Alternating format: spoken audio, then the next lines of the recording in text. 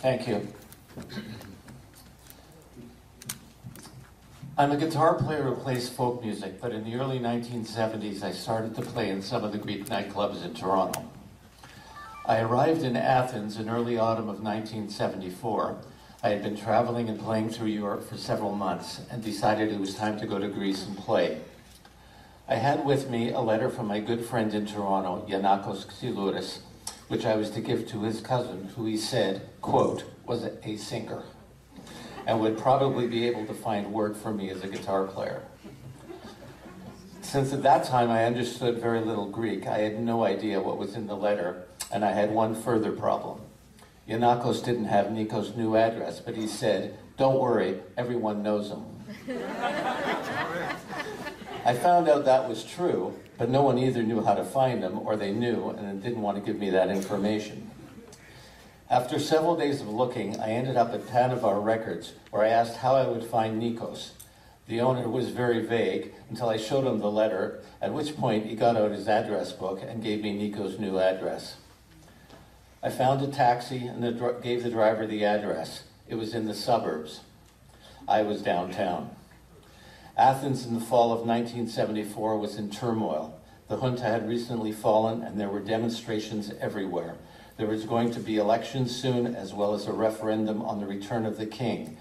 So we spent much of the time going around demonstrations and rallies by royalists, communists, PASOK, and Neo-Demokratia. When I arrived at Nikos' house, I found out from his wife Urania and his nephew Thomas, who spoke English, that Nikos had just left and had gone to the club for a rehearsal. So I got into a taxi and went down to Plaka, about 10 blocks from where I had started out from. I arrived at the club, Boat Rizes. I found Nikos, gave him the letter, which he seemed to be really impressed with, and said through a translator, without even asking to hear me, that he would find me a job. Unfortunately, he had just hired his band, so he would have to find something else for me, but said I should come to all the rehearsals because people in the music business were always coming around. He was right.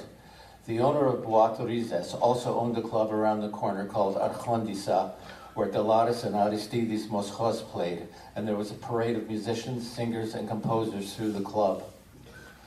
At one point, I happened to mention to the bass player that I was a sound man and I had worked with most of the major North American and British acts. He told Nikos, and immediately I became the sound mixer for the band, a new concept in Greece, having someone at the controls for the whole show. Usually they just set the controls and left them. Boat Rizes was much larger than any club I had ever been in. It held hundreds of people and had a huge stage and a very large band. Lira, lauto, bouzouki, guitar, bass, drums, santuri, clarinet, flute, recorder, and backup singers. The show started with Nikos singing a few Markopolis songs, and the next act was Lida and Spiros, a socially minded American-style folk act that sang Pablo Neruda songs. The following act was Thanasis Gaifilias, a left-wing singer, followed by Domna Samiou with Petros Kalibas and Aleko Arapakis. When Nikos returned to the stage, he sang all his hits, ending, of course, with Xasteria, and the audience went wild. There were two-hour shows each night, and entrance was a few hundred drachmas that included one drink and a bowl of peanuts. The audience was a true mix of Greek society, students, activists, politicians, business people, other musicians, and a whole range of the general public. We worked 6 nights a week from 10 p.m. to 2 a.m., but after some time the owner decided to have Robetica on our day off with Rosa Ashkenazi and her band. What was Niko like? He was very quiet and unassuming off stage, but always had a presence. You noticed him even when he was sitting quietly in a chair. He was also a nice guy. I remember one incident that happened at the club. For several days in a row, there was an elderly woman standing in the doorway watching the show. You could tell by the way she was dressed that she was not able to afford a ticket, and the only way she was going to hear the show was from outside. Nikos noticed her, brought her in, and gave her a seat in the front row. I came back to Canada in 1975 and returned to Greece in April of 1976 and visited Nikos for the last few days of the season at his new club, the theater on Sina Street in Syntagma. He performed again with Donna Samio, but also with Marisa Koch, Xilouris, and two musicians I had not known before, Chrysanthos and Kostikos Tsakalidis. Nikos did a set playing and singing Kritika with Chrysanthos and Kostikos singing Pondiaka, trading songs, just the three of them. It was one of the most memorable music events I have experienced. As it turned out, I didn't work again with Nikos, but I did end up shortly afterwards working with Chrysanthos and Kostikos and playing Pondiaka, which I still continue to do now.